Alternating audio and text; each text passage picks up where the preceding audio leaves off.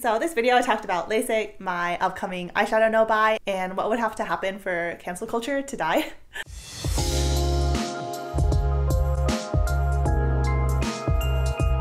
Hey y'all, welcome back to my channel. So today we are filming a kind of casual get ready with me. Today is Christmas Eve that I'm filming this, and so I have my products in this box right here. Just because this is a get ready with me, not a tutorial, I'm not going to focus too much on exactly what I'm doing. But today I mostly wanted to use this Wet n Wild Cosmic Collision palette again because I mentioned it in my if I could only keep 10 palettes, and it made me realize that I'm really not using this as much as I should because it's a wonderful palette. And I also pulled out some red lip options, and so yeah, let's get into it. For primer, I'm going to go in with my Smashbox Primerizer. So I'm wearing contacts today for filming this because I'm blind without them, and it is actually my last day of wearing contacts ever. That's because I have LASIK scheduled for this Friday afternoon, and I'm so excited.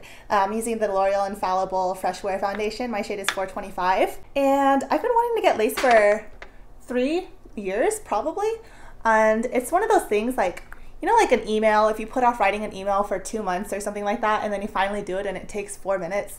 Something like that for LASIK. I just called and made an appointment because I was just like, you know, like, why do I keep on waiting on this? Should probably get it done. I've heard from some of y'all since I posted on my Instagram story that you're also interested in getting LASIK or you're thinking about it. So I'll probably record the process and check in after the procedure's done and let you guys know what I think about it. Every resident and surgeon that I've talked to that have gotten LASIK have said that it's like the best thing they've ever done, especially if you're working like 28-hour shifts and you just don't need to worry about bringing your contacts, your contact solution, your glasses, if your eyes are going to get dry like in the middle of a procedure. And I suppose there is one thing that kind of spurred me to get LASIK now, and that is because I like wearing contacts. And I just think that glasses are uncomfortable after a while because they make my ears feel heavy and they're hard to work out in and whatnot and hard to wear makeup in and such. But in the last 6 months or last year, my contacts have not been fitting my eye right because I have astigmatism. So with astigmatism, your contacts essentially have 2 prescriptions in them. They need to be oriented correctly for your vision to be clear. And so I thought maybe it's the optometrist I went to this year. And so I tried a new optometrist a few months ago, but my contacts were doing the same thing where they weren't being oriented correctly and my vision was blurry and they were getting dry. So I figured that it just wasn't time to wait anymore, and I finally scheduled my LASIK consultation. So for my bronzer, I just used the Milk Makeup matte bronzer in the shade Baked. I'm not going for a super sculpted look. I never go for a super sculpted look, but just kind of like fresh and pretty. Oh, I forgot to put on concealer, so I'm using the Maybelline Instant Age Rewind concealer. My shade is in Neutralizer, which is the very yellow one since I have very yellow skin. And I didn't put on that much at all, just patting it out. I'm blessed to not have a lot of under eye wrinkles or darkness or discoloration. So this is mostly just to kind of even it out where my foundation couldn't get that easily. Oh, also, the people at the LASIK office told me that the recovery time for LASIK is 3 hours, which is way less than I thought it was. They said just go home, take a nap, wake up, and you're good to go. And they advise you to take a nap because a few hours after the procedure, your eyes are just going to be watering like profusely. And so it's a little bit uncomfortable. For blush, I'm taking this little sample of the Bare Minerals Bounce and Blur in the shade Mauve Sunrise. And another side effect of LASIK that is a little bit concerning for most people is dry eye.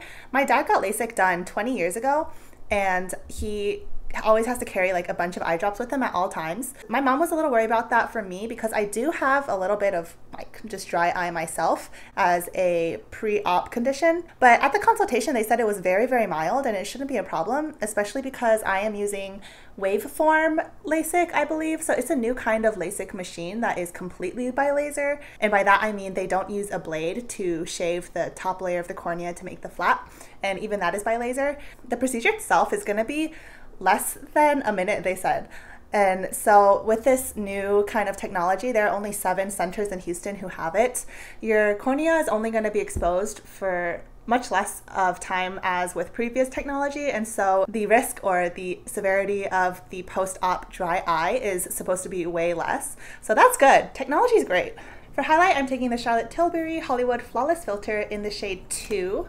I love this product. It's super bougie. I bought it like from a reseller online for about half price. because this normally is over $50 and I just cannot. That aside, I hate to admit that this is really, really like a pretty sheen. Another thing I want to talk to you guys about, so on my channel, I do talk a lot about trying to be a smart consumer and being more mindful with how you spend and all that kind of stuff, but I'm ashamed to admit that this morning I placed a Sephora order. So the Natasha Denona Mini Glam palette came out, and this is one of her mini 5-pan palettes, and this one is a cool tone palette. And as soon as I saw it, I very impulsively went online and added it to my cart, and then I spent like an hour on the Sephora website kind of hemming and hawing about whether I should get it or whether I shouldn't, and I ended up getting it. So it's a $25 palette, and I actually paid full price for it, which y'all know I hardly ever do, but I figured that I will get a lot of use out of it because it's a neutral palette, and I really do like small compact palettes. It takes away a lot of decisions, so that way it takes longer to reach decision fatigue through the day. So I feel kind of very neutral about that purchase. I'm excited to get it, but my heart feels kind of weird that I just spent $25 on it. And the thing is, I do not need more neutral cool shades. I have the Anastasia Beverly Hills Sultry palette. I have the Tartelette in Bloom palette. I don't know, like I just kind of convinced myself because I'm like, wow, it's smaller and compact and so it's different, but it's really not.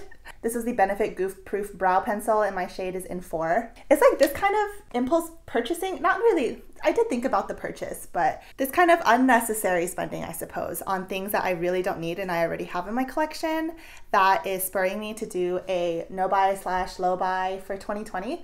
And I'll make a video more explaining that later, but I'm essentially, at least for palettes, completely cutting out palettes for at least the first 6 months of 2020. So I just used the Anastasia Beverly Hills Clear Brow Gel, and I just tried this out recently because I got it in my December Allure box, and this is like no joke. It's actually, like I would repurchase that again and again. It's a really, really good brow gel.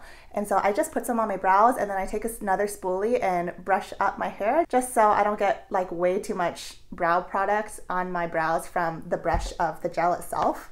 And yeah, this is like something that is making my brows look super fluffy. You could do the same thing with soap brows too, but I just have this product, so I'm using it and I really like it. A break to rest my knees because I'm sitting on my legs like Japanese style, old Asian style, where you have to fold them under your butt. So this is my base done. So at this point, if you were to do like a really, really minimal look, you could just throw on mascara and you're good to go, because I mean the brows frame the face, and I feel like if you have your brows done, you look like a natural beauty. Okay, so all I have left to do are my eyes and my lips.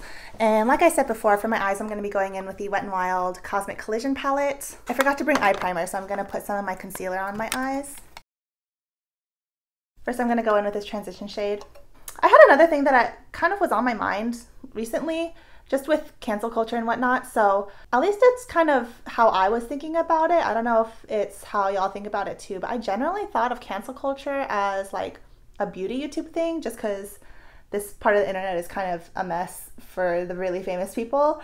But actually, it's not just a beauty YouTube thing, and it's problematic everywhere. So recently I just saw that there's like some drama in the mukbang community, and it was with Stephanie Sue and Nikocado Avocado and Hyuni B. And so Stephanie Sue made this 45-minute video kind of explaining what happened and why she felt so scared and intimidated by Nikocado Avocado.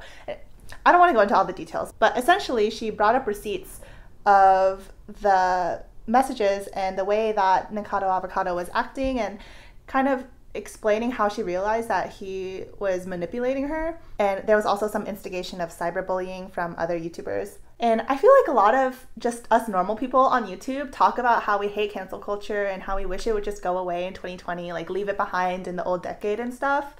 But I'm using this next transition shade. I mean, I don't think it's gonna go away. It's not. But because what would have to happen for cancel culture to go away is for people to be kind and respectful to each other.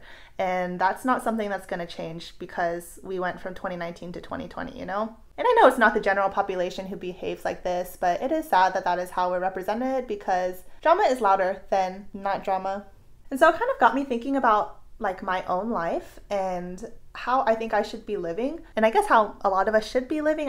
I can't tell anyone how to live, but like a lot of this canceling and drama stuff is one person attacking another person and then that person defending themselves by saying, hey, like, I know this is what this person told you, but this is what actually happened, and they pull up actual conversations. And my like ideal vision of life is just if we could live life in a way that we won't be ashamed if anything comes out about us. So kind of like the whole, what is it, your true character is what you do when nobody is watching thing. I'm using this matte green shade. Concentrating now so I don't mess this up while I'm talking. I could either go in with this green, but I did do that when I was filming my If I Could Only Keep 10 Palettes video look. And so I really want to go in actually with either this bronze or this gold. Actually, I'm going to go in with this gold and show you guys what it really looks like because it's super good. There you go. So that's that shade, super pretty.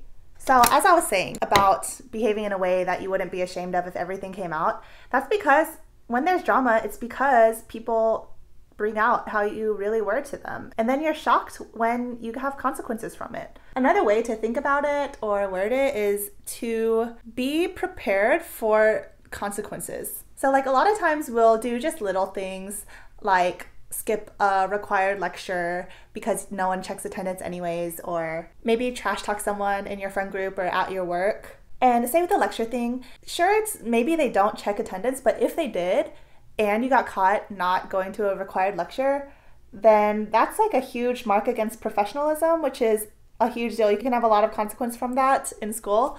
And even with work too, if you just kind of didn't do very small jobs that you thought no one would really care about anyway, but then if someone asks you about it and you said, oh, I didn't do that like 2 months ago, then you look like a fool and you look careless and lazy and inconsiderate. And then that just kind of follows you for the next length of your career. Yeah, what do y'all think? Even if a consequence is very unlikely to you, if they happen, you can't say anything to like defend yourself from that because you didn't do your job, or you really did say that thing about that person, or you really did treat maybe like a lower ranking employee than you this way, and things come out. People are not going to change. And the thing is, a lot of times like what this drama is revolving around, they may not actually be bad people. It's just they had a bad moment, but then that moment kind of overshadows everything else they've done in their career or with their friends or just as a person. If they have done good things, it's completely overwritten by whatever came out. Okay, I've been rambling about this enough. It's just what I've been thinking about in the last couple of days after seeing the Stephanie Sue and Nikocado Avocado thing going on. For my inner corner highlight, I'm going to take this, what looks to be a white shade, but it has a very strong gold reflect. Now for final lip pairing, I have a few different red toned options. I have L'Oreal, this Rouge Signature lip in I Am Worth It, which is the brightest red among the three that I chose. So that's a really true red. I have Maybelline Spice For Me, which is from the line where they made the shades that are supposed to suit every skin tone.